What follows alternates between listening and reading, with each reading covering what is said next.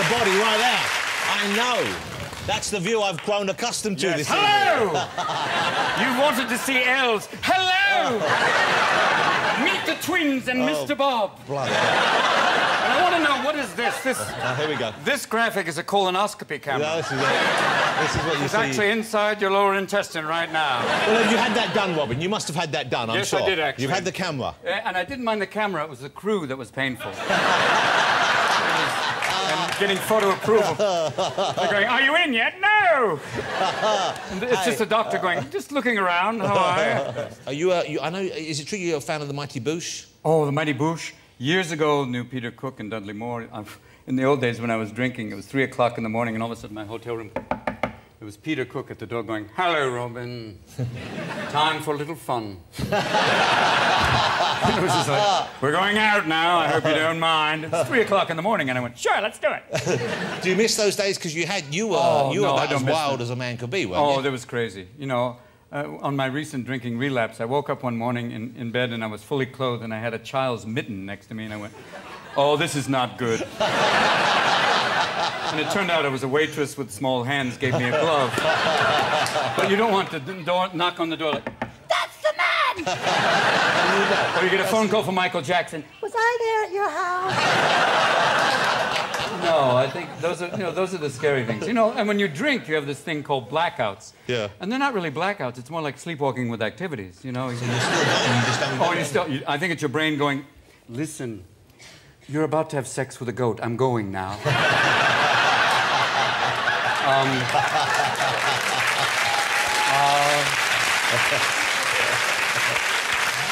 I don't know how it'll be, maybe bad, I'm not sure.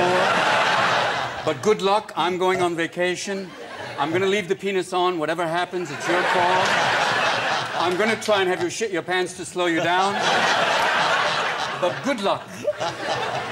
Oh, the blackout. Oh, man, But when in your first wave of mania, of craziness about canoes, what was the longest period you think that you stayed awake for, that you didn't go home? There was one time that someone gave me, they gave me 2 Black Beauties, which is like, for those of you who don't know what those are, they're 2 speed pills. And I took them and I went, oh, sure, because in those days, yeah, whatever, fine, let's do it. 3 days later, I was kind of like, oh, boy! Still going strong. Why am I in Bombay? No, I was still going, and then the weird thing is you're up and you're up and you're up, but when you crash, even the devil's going, dude, this is not going to go well. You know, I'm really, oh, wow. I lost you when you got on the plane, but this is bad. I'm evil, but this is just strange. Are you surprised that you made it through that? Because yeah, I am surprised. You know, a lot of people didn't, and it's a mad thing to put your body through. Oh, it is, but I mean, so many of us did it, and you get through it, and there'll be those nights when you do cocaine, and you be like, oh, I'm gonna die, I'm gonna die, I'm gonna die, and then you wake up the next morning, I didn't die. Let's try it again. And it's just insanity, you know. And what a great drug! Any drug that makes you paranoid and impotent. How much fun can you have? Come on, let's do this! What are you doing? I can't! I'm nobody, Charlie, I'm nobody! And even your right hand is going, shall I start him? What? Must we do the... Will you give me another piece of jewelry? I'll watch. Shut up. I'm glad you got your hands up because I've seen you up close before. And you I'm scary hairy. You're the hairiest man I've ever been up close to. I'm really hairy. You're like you're like a heart gorilla almost. I am so much a gorilla. I was once hit on by a gorilla. I met Coco the gorilla, the one who signs. Oh, and Coco. It was so wonderful. She's very sweet, and she basically signed to her trainer, going, "I'd like to take him in the back." And the trainer said this. He went, "If she takes you back there, I can't help you." No, let's go in the back now. I'd like to talk to you. No, Coco, no play now.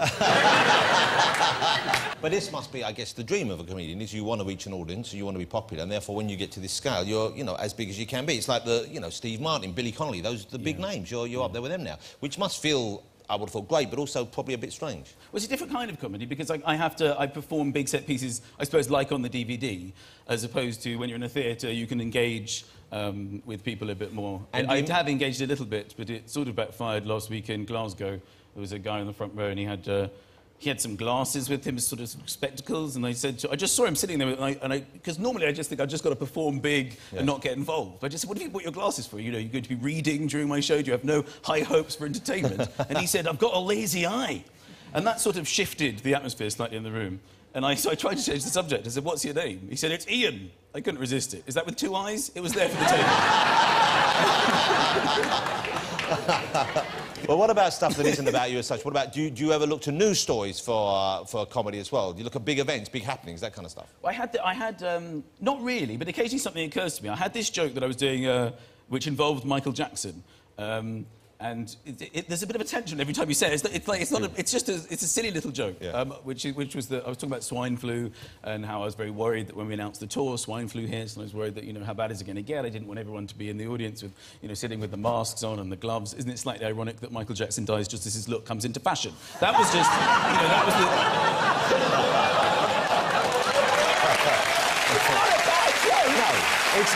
It's not meant... So this is me on the cutting edge of comedy. I actually had a terrible incident with this joke. My wife loves this joke. I didn't even know if it was particularly good. We were on holiday, and I'm always very nervous to try out new jokes with my wife. And I said, oh, I've got this Michael Jackson joke. And she just couldn't stop laughing. She said, that's hilarious. And then I got this award. And I've never won an award, and it's quite nerve-wracking.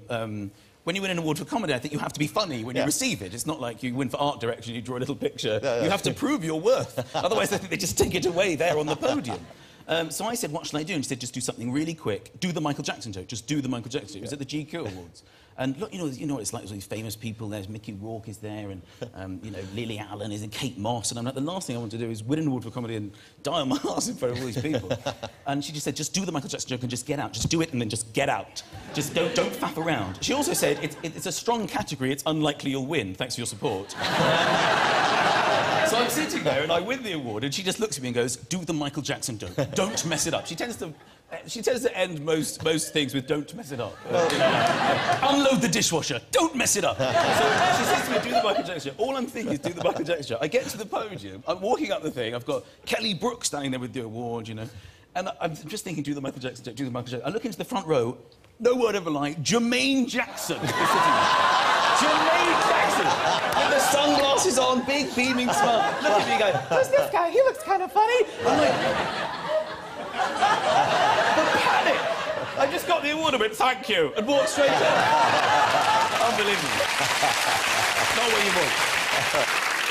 Oh, you must miss being at home because you're touring all over the place. You must miss being with your wife, and you've got 2 sons, both sons? I have 2 middle-class sons. 2 little boys. Called Lucas and Oscar. Lucas and Oscar. Yeah, they're doing very well. I mean, I feel terrible. They're not very happy with me because I haven't been there a lot. Well, Daddy's not there, but they will understand one day that you're out there earning... I hope so. I hope so. And well, I was thinking about that the other day. I mean, there's so many jokes about them in my act as well. I hope that they can see that and that'll make them... Well, what kind of jokes do you tell about your boys? They're not always favourable. I talk about how my 4-year-old has no manners. He can speak now, but he's no manners. I mean, he finishes his lunch and he just goes, ice cream! I want ice cream! I'm like, what do you say? I want ice cream now! What do you say? Give me ice cream! What do you say? Ice cream! Hold on. This goes on for about 15 minutes. Is he from Asia? Yeah. What was that? It was kind of Korean accent. I was like, I can't place it. Ice cream! Give me ice cream now! And then he says, please. He goes, please. And then you sort of have to give it to him because he said, please, and it's kind of confused. Well, yeah. I think he thinks you have to shout about something for 15 minutes, then you say, please. And I need to nip that in the bud as a parent, otherwise he's going to be on his first date at 18, finishing off dinner going, sex! I want sex now! Yeah. Sex, sex, sex, sex, sex! But Michael, you know... Please. If it weren't for social convention, that is what we would all do, isn't it? Ironically, that's how it was conceived.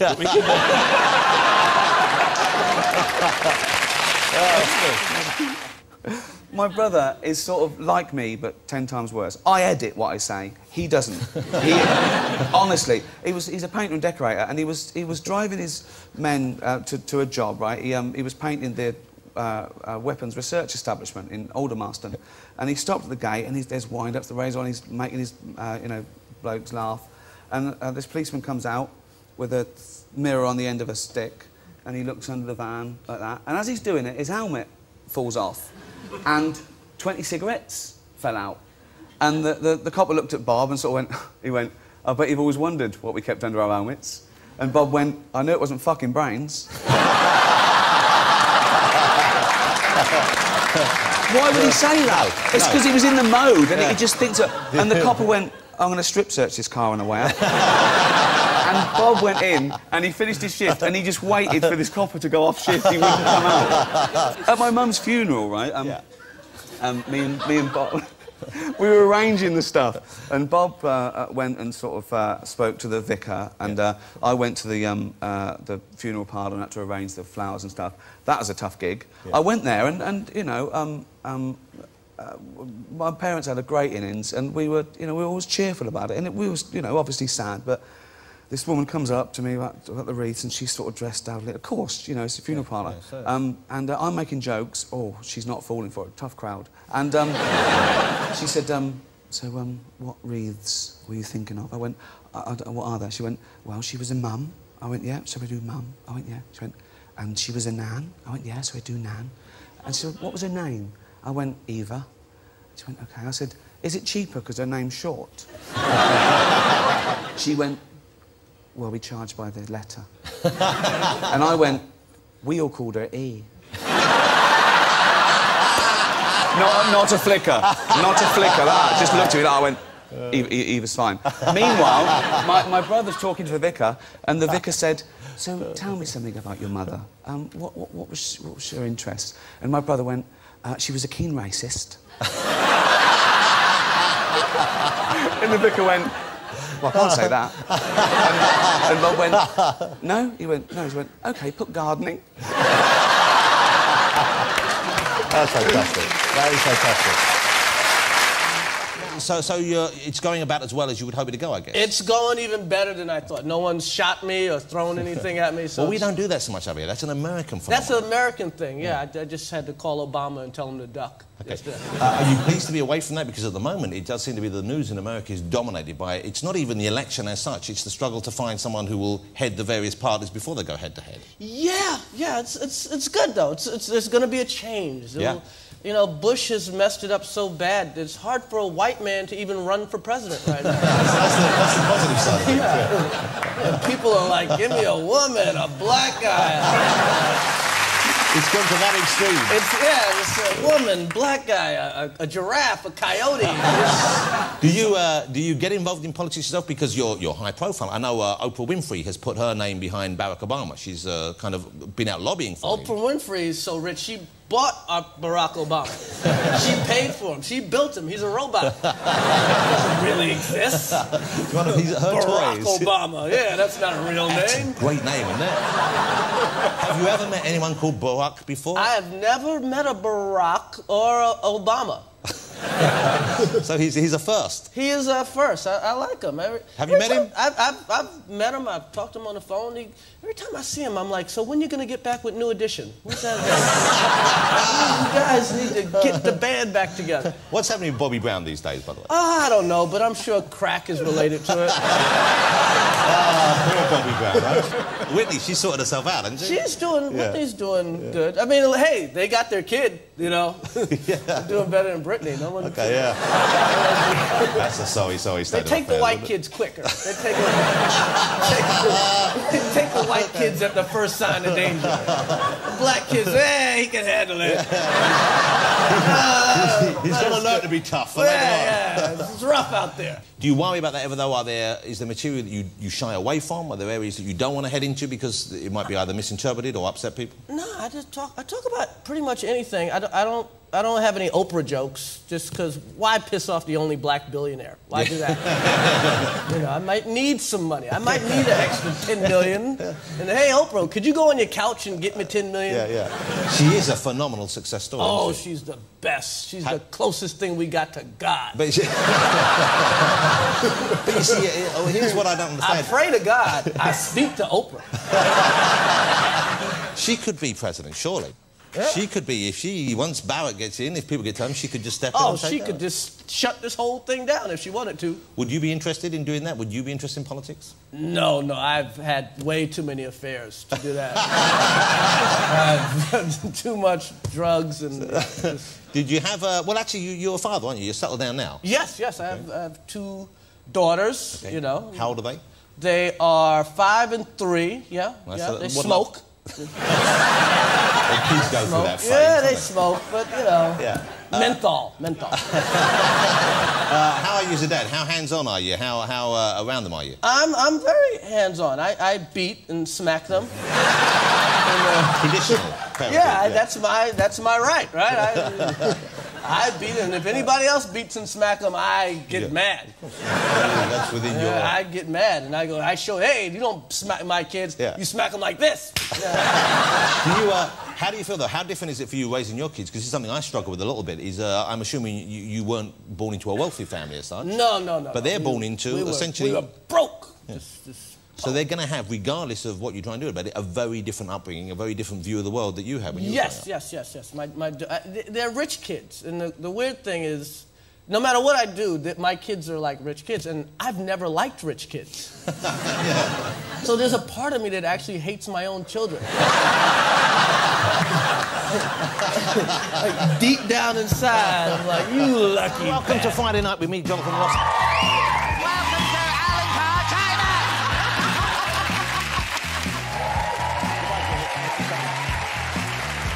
Oh, Jesus. I was just being nice. Oh. Don't patronise me, Alicia.